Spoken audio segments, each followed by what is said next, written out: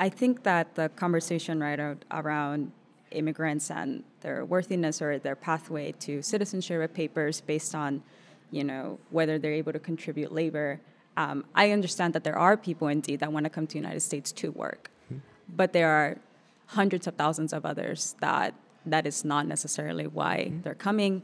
And I don't think that's also a good metric to base our policies on, like how much can they contribute. And a lot of them right now are waiting in Matamoros or waiting in Ciudad Juarez. Asylum process. Yes, asylum as we know it in the United States, or as the president has said in the past decades, has completely been dismantled. I've been working with a group right now of lesbian, gay, bisexual, queer, and trans people who are from Cuba and different countries in Central America.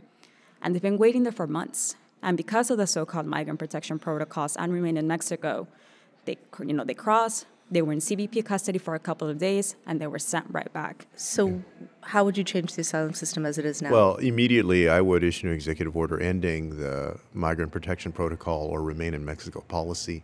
Donnie is right. I mean, there was just an Express News article yesterday, San Antonio Express News, the local newspaper here, chronicling that migrants who, in this case, were in Nuevo Laredo, have been subject to kidnappings, to extortion, beatings. It's very easy to believe, even more so if they're part of the LGBTQ community, and they are not granted an exemption which is supposed to exist under the policy so that they can actually come back and stay in the United States. It's a disaster of a policy. It flies in the face of the way that the United States has honored asylum claims in the past, and I would actually go back to how we used to do this, which was more effective. Was it more effective, though, because still people were waiting for years to see a judge in court?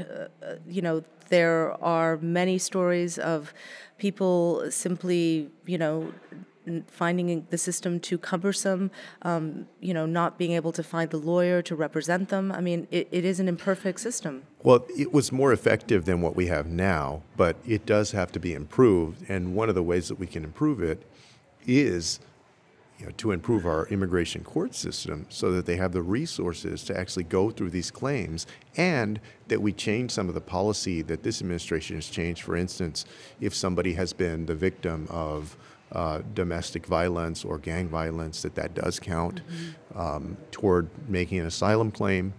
There are ways that we can improve it, but the first thing we got to do is end this Remain in Mexico policy that is subjecting people who are already desperate to beatings and extortion, and to these drug cartels that are kidnapping them and then getting money from their relatives in Central America. Secretary Castro, I have to ask you this because the migrants themselves, they see the news and they see what's happening. And they saw that in July, Cory Booker visited El Paso and walked 10 of them across the bridge. And they saw that. And when I see them every day, they ask me, who can come and help us? Can you come to Brownsville? Can you come to Matamoros and help them? No, thank you for the question. I've had the opportunity now to go to the Ursula Processing Center in McAllen, to visit Homestead, to visit Tornillo, and one of the other facilities. We've been trying during this campaign to lift up and to spotlight the experience of migrants, especially the children. And so we'd be glad to see how we can be helpful in doing that, sure.